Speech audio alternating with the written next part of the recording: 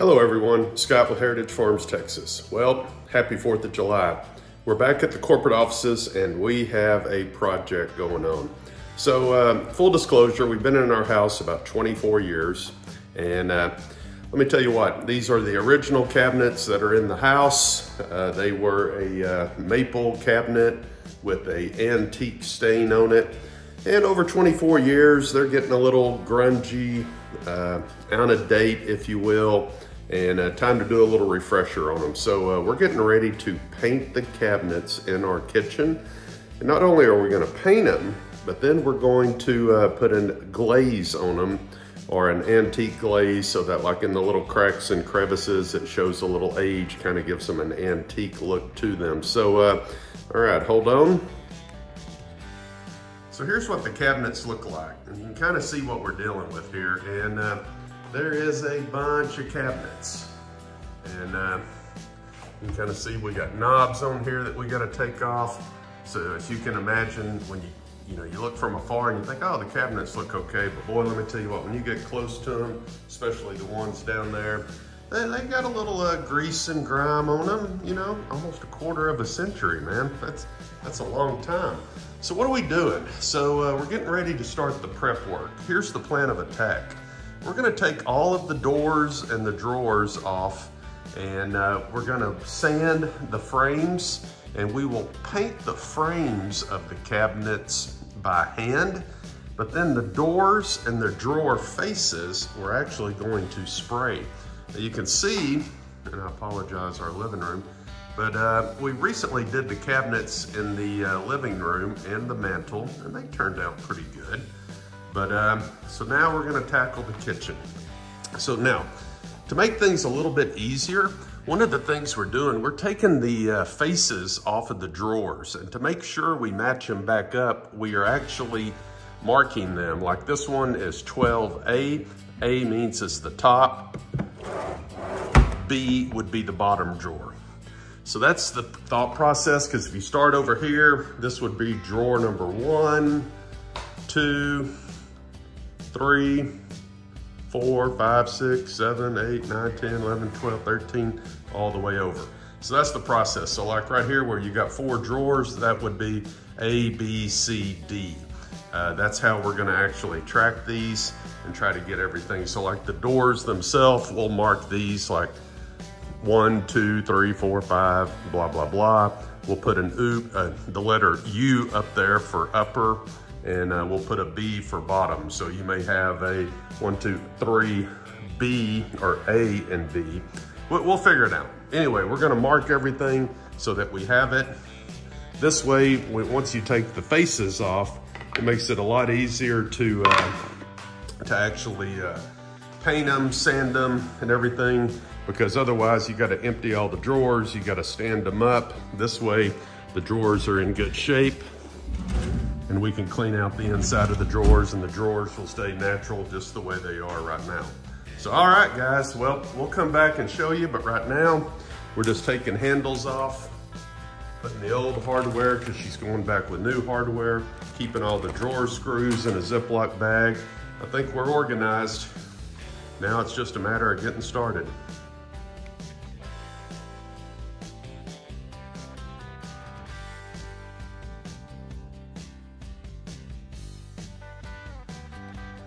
So here we are.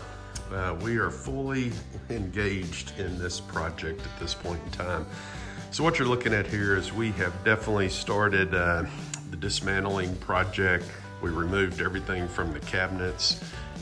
We took all of the doors off, and as we took doors off, we numbered and labeled them accordingly so that we would know where they could go back. We actually took the hardware from each door, put it in its own private Ziploc bag that was also numbered to match the door. So that way, when we go back to install these, we know exactly what hinges went where. We also labeled the hinges like A and B for upper, lower, so that we could definitely get them back in place. Hopefully by doing this, it will require basically no adjustment. Hopefully everything will just go in existing holes, line back up, and we're off to the races. So then, once we got everything out of here, we proceeded to come back and lightly sand all of the cabinets. Luckily, our cabinets were in good shape, so we just used a 400 grit superfine or ultrafine sandpaper, came back using sanding blocks or a little DeWalt handheld sander, and pretty much got everything going. We taped some of the lips, as you can see, which will be painted. We are not gonna paint the inside of the cabinets or the drawers. We're just gonna do the door faces and the cabinets. So, but here's the biggest problem. Man, what a mess. So when we started laying all of this out, there is like 60 some odd door faces and drawers that have to be painted. Here's an example of where we marked it like I-4. So that was the island, the kitchen island, and that was number 4 going left to right. So you can kind of see what we did. So we took all of the door faces off, and you can see this is G2, which is the game room, which is where we're at in here. So G2, 1, 2, that would be the door face for that drawer right there. So the same process in the game room here on that cabinet. But the problem is when you take everything out of your cabinets, oh my goodness. Look at this, we got drawers everywhere. You can see on the drawers where we took the faces off, we labeled the drawer so that we know exactly where it is and how to come back. You can also see, here's an example of what we did. On the back of the hinges, we wrote the actual location. So that's G2, so that's in the game room. That's the second drawer, and you notice that one has a B on it, which means it's the bottom hinge. A is the top hinge, B is the bottom hinge. So we got all of the hardware labeled. Man, man, man, what a process. All right, so what is the plan of attack? Well, let's see, these cabinets over here, you can see a while back we did, and we actually hand painted those cabinets. Hey, there's Kimber. So the plan of attack this time around, because there's so many drawer faces and cabinet doors and there's so much visibility, we're gonna actually paint this section of the cabinets by hand, just because all we're really doing is the faces that are on here. You got a little bit of panels on the end. So we're gonna paint all of this by hand, because if we were to spray this, it would require a tremendous amount of prep work as far as getting the plastic in place, blocking off the house. This is an open floor plan. So we're gonna do this section by hand, just like we did those. But then we're gonna set up a paint booth out in the garage to actually spray the 60 some odd pieces of doors, cabinet faces, and everything else. So major, major undertaking. Now that we're into this, I can see why a quote to have your cabinets painted could cost as much as $5,000 for a kitchen this size. At the moment, we're all in for about $500 and all of the paint and miscellaneous supplies. I'm sure there'll be some additional stuff we'll need along the way, but you know, if we can do it ourselves for $750 and get a better result, because I do think the devil's in the detail and we are taking our time. We've came back on the sanding here. Let me tell you, we've been in this house 24 years, and the amount of, I know you thought your cabinets were pretty clean, but until you get face to face with them and start looking, you know, around the stove and area, you know, there was some grease on the cabinets built up over time, you know, around the dishwasher and around the sink and the trash can. You know, there's just wear and tear on cabinets, stuff you don't even think about that accumulates over almost a quarter of a century. So, all right, more to follow. Just wanted to give you an update on where we're at.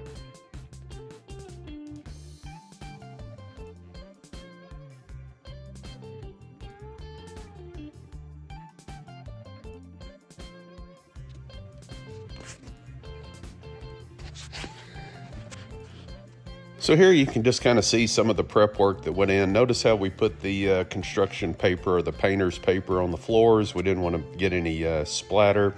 You can see we started the process of putting primer on the cabinets. And what we actually did, we put 2 coats of primer on the base cabinets. You notice we took all the doors off, so it's just the frames. The other thing we did was we mask and taped the inside of the cabinets, because we were not going to paint the inside. So a lot of prep work went into just getting ready for this. But you can see once we get a coat of primer on there, it's already starting to change the appearance of the kitchen. And we follow through with 2 coats of primer.